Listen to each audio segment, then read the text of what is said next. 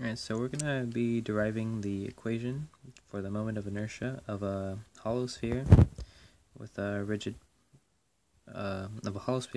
body. So to do this, we're going to need to write an equation for the mass. So here we have a hollow sphere with radius r and mass m.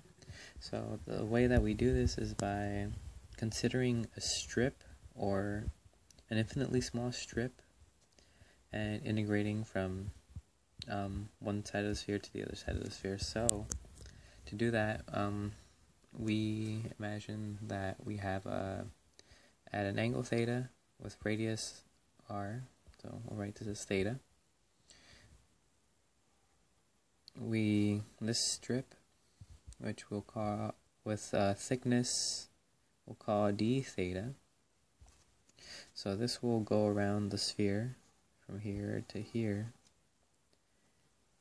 So this strip, we're going to need to write an equation for its mass and an equation for its mass and its area. So the length of this strip we'll call r d theta. So we need to consider the mass of this strip. So mass of strip we write as dm is equal to mass of the entire sphere, hollow sphere, big M over 4 pi r squared, which is the area, times, if we see here, we see that the area of this theoretical strip, which is like also spherical, is 2 pi r cosine of theta. The r cosine of theta comes from this length being r, so r times cosine of our angle theta will give us this length, so that's where that comes from. So 2 pi r cosine of theta times the thickness of our strip, r d theta. So we see that our 2 divided by 4, or r pi r squared cancels out, pi r and our r over here, to give us dm. So that our mass of our strip is equal to big M over 2 times cosine of theta d theta. So with this, we can go ahead and write our equation for moment of inertia. So I is equal to mr squared. So we have, this is what we have, but this isn't what we are going to use. We are going to use di because of the small strips that we're going to be summing, is equal to dm times our r, which is our dr, which is r cosine of theta squared. That is from here. So rewriting this, we know what our dm is, which is all this. So we're going to write 1 over 2 m cosine of theta d theta times r cosine of theta all squared. So we're rewriting that, we're going to end up having di is equal to 1 over 2 m cosine theta d theta times r squared cosine of theta squared. Simplifying this further, we see our cosine, it's going to be cosine cubed.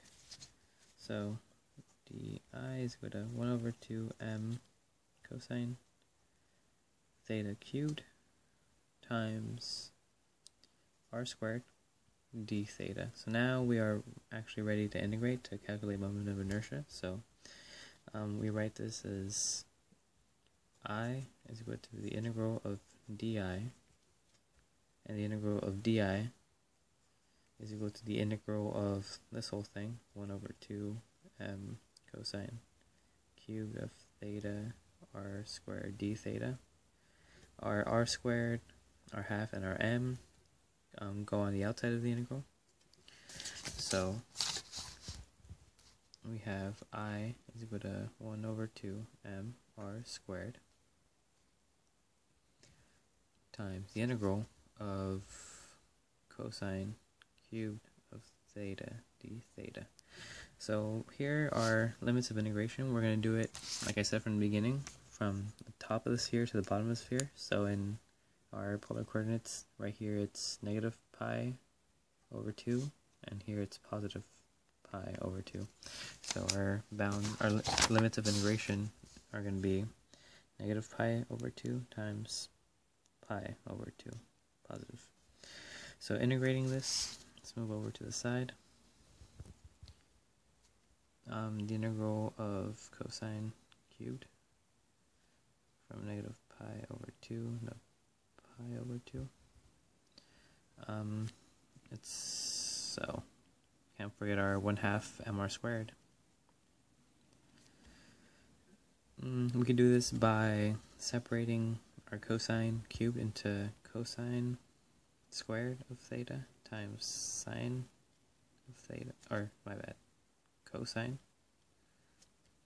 d theta. Just for now, I'm not going to write the rest. Our cosine squared, we know the identity sine squared plus cosine squared is equal to 1. So moving stuff around, we will have 1 minus sine squared of theta times cosine of theta d theta. And this is either integrated by u substitution.